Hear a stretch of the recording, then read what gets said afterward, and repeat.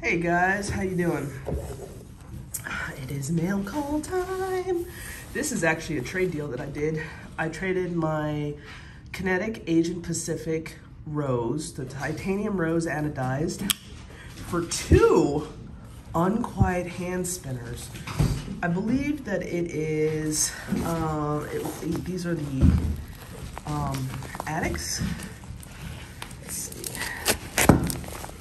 Oh, I gotta remember to close the knife. That's very important, I've realized. Okay. Oh. I thought this was a bad deal for the person, but she was like super cool about it. I guess she's like a longtime collector. You know, it's so funny. I think that I'm like so experienced. Uh-oh, there's three things in here? Oh, it's a button. It's a button. I think it's so funny. I think that I'm so experienced, and then all of a sudden, you know, somebody comes along and they're like, hey, I've been here for 4 years, but they're like cool as shit. Why? Yes. Oh. Oh my God. Look at it. Oh my God. Oh my God.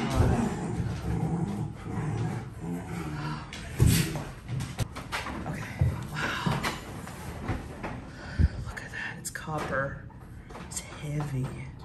All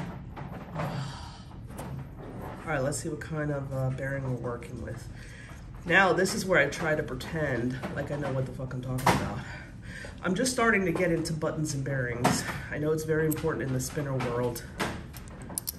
Oh shit, these are heavy, these buttons. Retention, that's a retention bearing. I know that because it's got those little nodules there. It's not press fit. And this is, I don't even know what kind of bearing this is. It looks like it's like stainless steel or something. I don't even know. All right.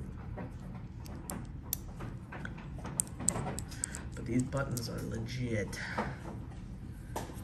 Oh, God, this thing's heavy. God, I love it. Oh my gosh. Woo, it's beautiful. And look at this button. God, this thing is huge and heavy too. I didn't realize, but the button spinner game is like a big deal. Buttons can sometimes cost like $200. Okay. Whoa. Okay, so here is another of the same exact spinner, but in brass. And she's got this, I guess this is a glow in the dark. God, these things are freaking amazing. Okay, let's look under here. Another retention. Oh, this is a ceramic bearing. Ceramics, I think, are supposed to be louder.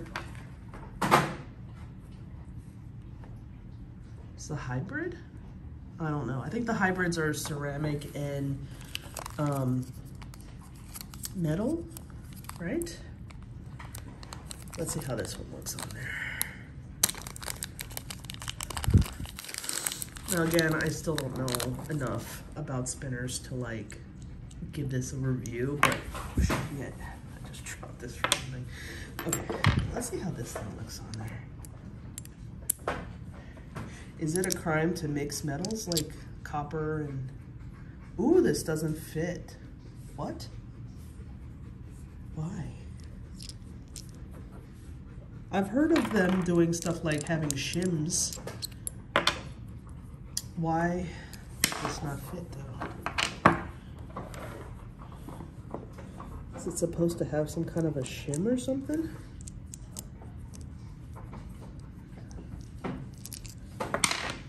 Whoa.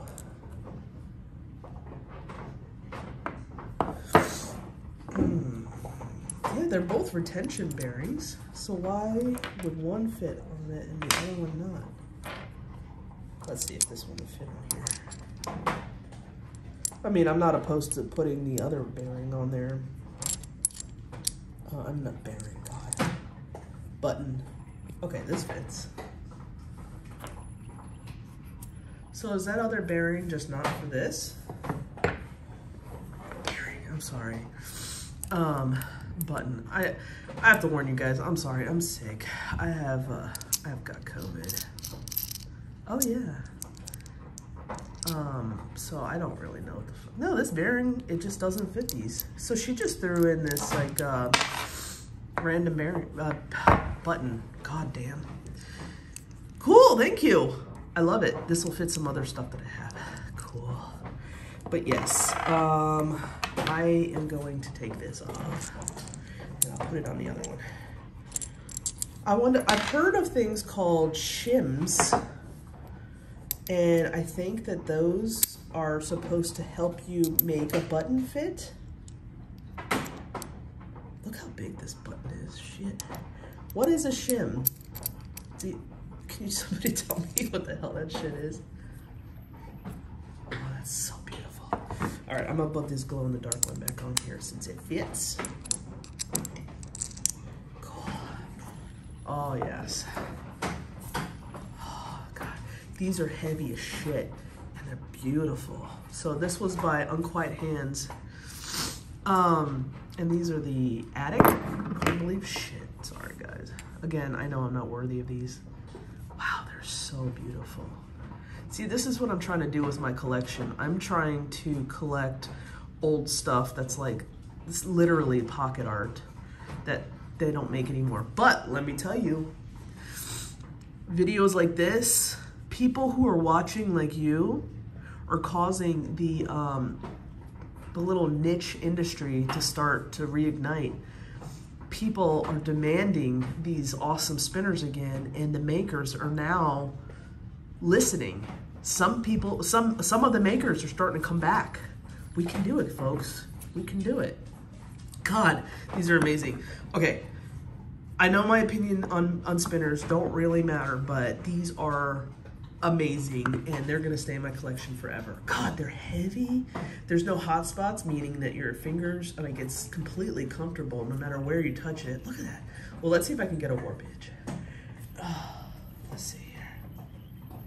Oh, look at that, God. There's my little ring light there. I don't know if I can get a warp. But I am gonna start to experiment with different bearings. I know there's ones that are louder, there's ones that are softer, smoother, spin longer, don't spin as long.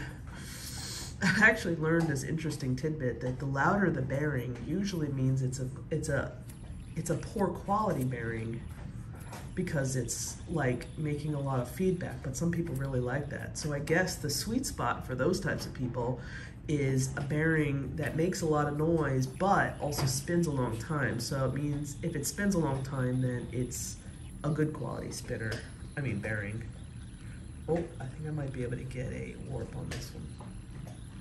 Is this thing not fucking beautiful or what? Couldn't get it. Wow. Well, anyway, so this is the Unquiet Hands Attic, I believe.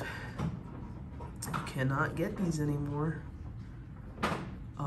But they're freaking awesome. God, they're so beautiful. They're like works of art. Tell me they're not works of art. Okay, anyway, best trade ever. Best trade ever. Anyway, thank you guys so much for watching. Don't forget to hit the like and subscribe, and have a great day.